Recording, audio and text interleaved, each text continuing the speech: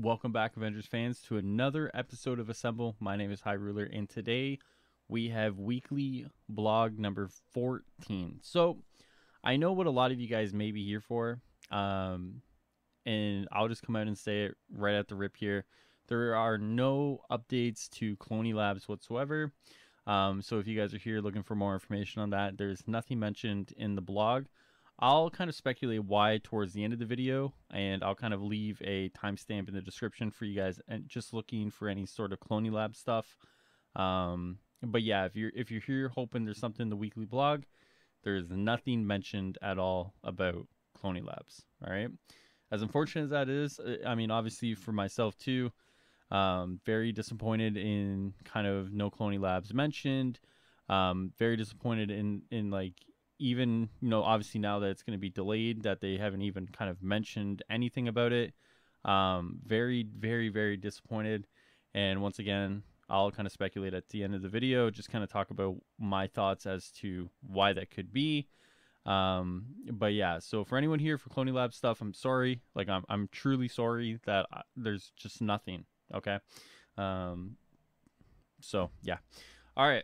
So with that being said, let's kind of get into the weekly blog, and we'll kind of see what they do talk about with regards to everything going on this week coming up in Avengers. So happy Thursday, Marvel fans, and welcome to our Marvel's Avengers War Table weekly blog, where we'll give you the scoop on news, patch notes, marketplace updates, and more. We have finally arrived in December, everyone. From our Crystal family to yours, we hope you're having a warm and happy start to your holiday season. Perhaps some of you are new here from our Black Friday and Cyber Monday sales, in which case, welcome. We are excited to have you join us on our Avengers journey, and to the veterans who have been here since launch, or since our first War Table, or since we first announced Marvel's Avengers so many years ago, thank you for being here with us.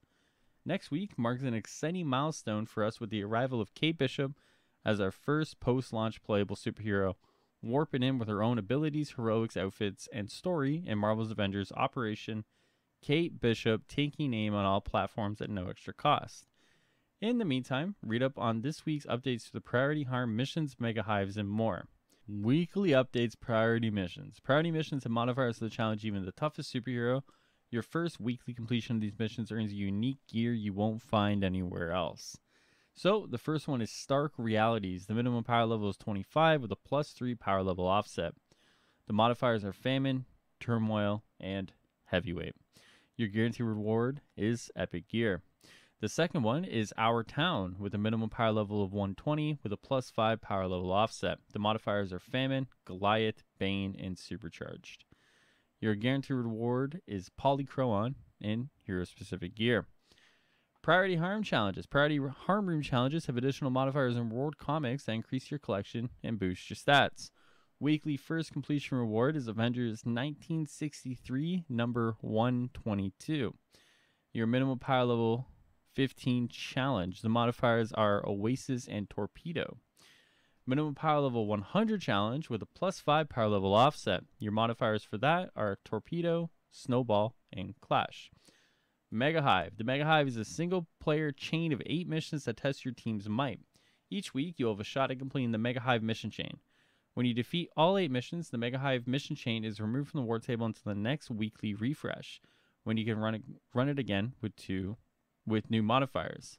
This week's modifiers include Famine, Clash, Heavyweight, and Bane.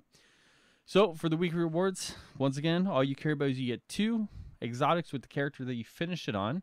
So make sure you plan accordingly, just in case you've been dying a lot, or maybe, you know, you're trying to use these exotics to kind of build up your, build up a character you may have been neglecting.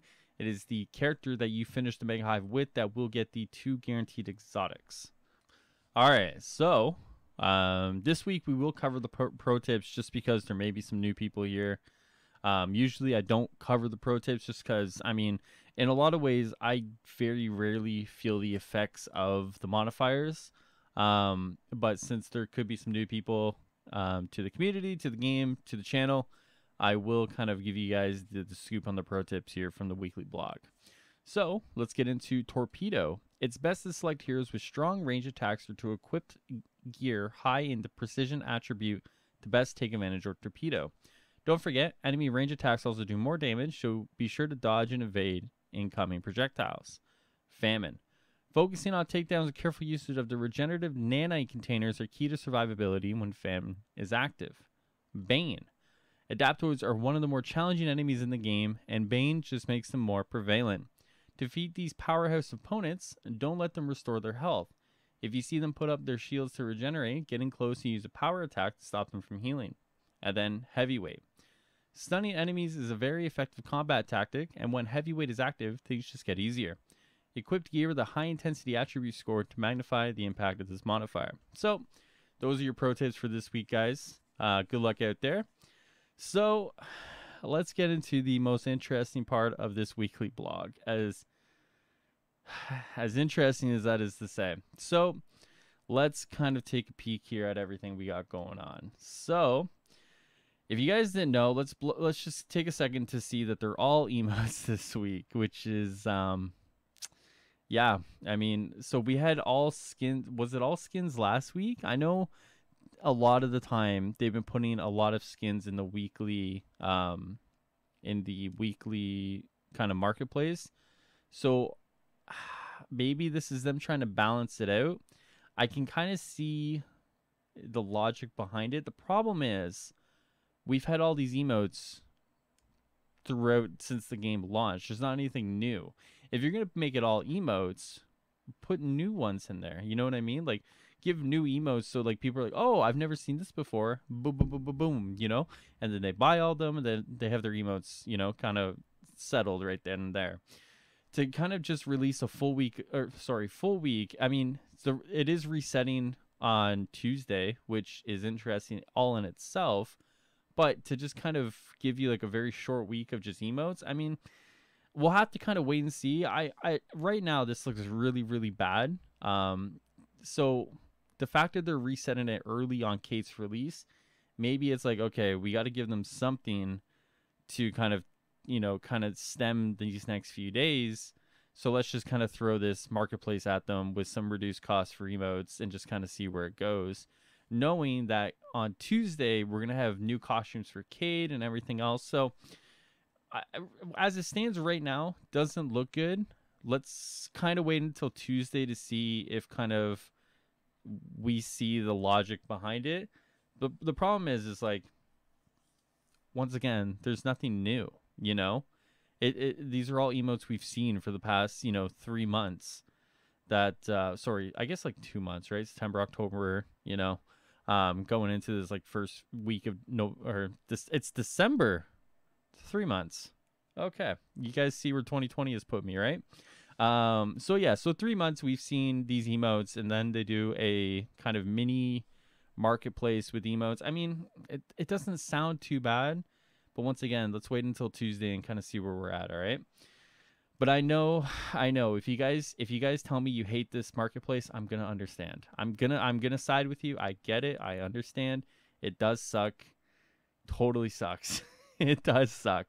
So that is the marketplace this week. Oh boy. Community Spotlight, the Community Challenge. Team up with the global player base to meet mega goals and unlock rewards. The goal is to defeat 7.5 million Adaptoids. Your reward is Captain America nameplate 25. I'll echo what a lot of people have said. It doesn't really seem like we're completing a lot of these challenges. I don't know if that's a case of, you know, just too little player base, too high of a goal, or if something's not registering right on their end.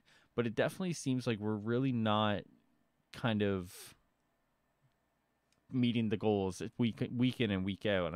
And I don't know if that's just them. I don't know. I wish I could tell you. But what I can see here, so I mean, obviously the reward looks really cool. This nameplate looks really cool. I'm looking at the Funko Pop one. Is that from the rewards, guys? Like the Funko rewards? Because that looks pretty cool too. I really hope, you know, we do actually kind of get there and meet this one, because that actually is a very cool nameplate, the one that they're giving away this week. So I hope that we actually kind of make it there. I hope. Yeah. So, Community Spotlight, and the pictures look to be, we've seen all these before. I don't think we've seen this one before, but we've definitely seen that one, and we've definitely seen this one. So I think the only new one is the middle one with the Hulk. So that looks to be the last part of the weekly blog. So, as promised, let me give my speculation as to why there are no cloning labs this week. So, everyone knows that they talked about cloning labs as being kind of the precursor to Kate, right? It was going to be cloning labs that leads into Kate, and then Kate leads into Hawkeye, and then so on and so forth, right? So now we are a weekend away from our first post-launch hero without our weekly or weekend activity that is supposed to tie into the launch of this character. So here's my thinking, right? So there's two ways you can probably think about this, right? So we kind of know that for the most part, you can kind of infer based on the information that you do know that Cloning Labs has been in kind of bug fixing and bug testing for the last little while, right? They've kind of said that on dev streams that it's been in bug testing, so on and so forth. So you can kind of infer from that maybe the bugs are to an extent that they weren't able to kind of solve as quickly as they wanted to, which, I mean, that's possible. There's also another train of thought that I've seen people talk about that maybe based on the reaction to Cloning Labs and kind of the reaction to the leaks of it and the discussions of it, that maybe they've decided to rework it. Possible. I don't know. I don't know what kind of I don't know how much work that would entail. I don't know, obviously, if they were going to do that, like what kind of scope of like the rework that they would obviously undergo. I would say out of the two, the much more likely one would be the bugs have been to an extent that they couldn't even predict. But I mean, I wouldn't rule out any possibility. I mean, one of the things that I was saying today is, I mean, if I was Crystal Dynamics and I knew that Cloning Labs wasn't going to come out today, based on, and taking the information that they would know internally, and then going, okay, we've told them that Cloning Labs is going to come out before Kate, yada yada. I don't know why that they didn't come out this week or even today and be like, hey guys, listen, I know you're expecting Cloning Labs, it's not coming out. Here's kind of where we are with Cloning Labs, right? I don't know why they wouldn't do that, because the thing about this is, personally, it's felt like Crystal Dynamics has been behind the eight ball on a lot of the messaging with regards to this game, right? It seems like they're very, very reactive when they need to be proactive in a lot of their messaging and getting the kind of news out there to people. So, perfect example is like they don't do themselves any favors, and this is a perfect example of that. Instead of coming out this week and being like, hey guys, this is what happened and this is what we're planning to do, and kind of here we are right now. Instead, we're just kind of like, oh, guess no Cloning Labs this week. Like, where is it? What's going on?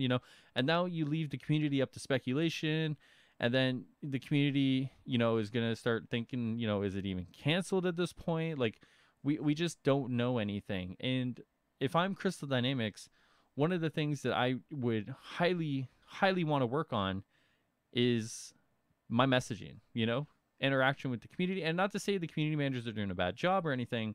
Like, a lot of this is very much so probably red tape, but I feel like they need to start stressing to, whoever it is that's kind of holding the cards in their hand. Like, we need to start kind of being a little more transparent with our community, right?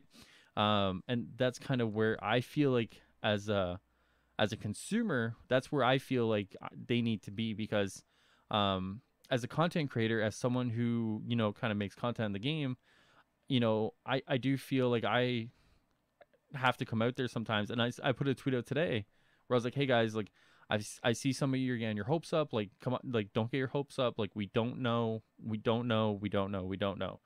And that's the problem, is we just don't know, right?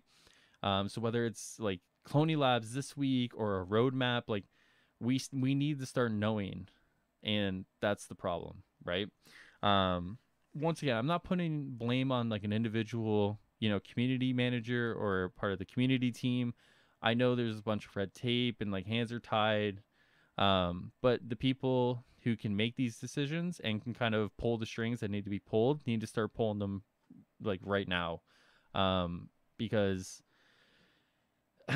as a fan, as a consumer, as someone who wants to see this game do well, they need to really start planning ahead. And it's not just planning ahead on the roadmap, it's planning ahead on the messaging. It's planning ahead on, kind of see a shitstorm coming, and then do your best to kind of get in front of it. You know what I mean?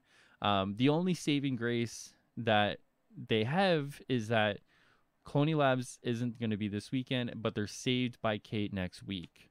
If this was like if Kate wasn't coming out next week, and this was another weekend without Cloney Labs, and there's no information on it, there's no even kind of details on like where in production it is, like, or what's going on with it, like, I couldn't even imagine, like, what kind of the reaction by the community would be, so yeah, just as a fan of the game, as a fan that wants to see the game do well, I can only hope for and ask for more transparency, more, kind of open, very much so, like, hey guys, like, this is this, what we're gonna do is this, and hopefully by the end of it you'll get that, you know what I mean? Like, but that's it, man. I don't know. I mean, I could sit here and just kind of go on all day. I'd rather not. At the end of the day, no Cloney Labs this weekend, but Kate on Tuesday. So we'll have to kind of wait and see where it goes from here on out. But I for a lot of people who are going to be disappointed, I'm right there with you. We'll just kind of see where it goes. All right, guys. So with that being said, guys, thank you so much for hanging out. Thank you guys so much for watching. Sorry to be the bearer of the bad news. I hate to do it. I hate to kind of crush the dreams of playing Cloney Labs with your friends this weekend. So next week is a big week, though. We'll get some new stuff. We'll hopefully see some cool stuff next week with the release of Kate, with Super Adaptoid. We'll be in a better spot by next week, but it definitely, right now in this moment, it is the darkest timeline. I said it earlier in a tweet, and I said no Cloney Labs and an emote only marketplace. This is the darkest timeline. Oh god. All right, well, I will see you guys later. Go enjoy the rest of your Thursday, and I will see you guys next week for K Bishop. If you guys like the content, you like the video, you like the channel, drop a like, leave a comment, subscribe to the channel. I will be streaming Avengers all next week for the release of Kate Bishop.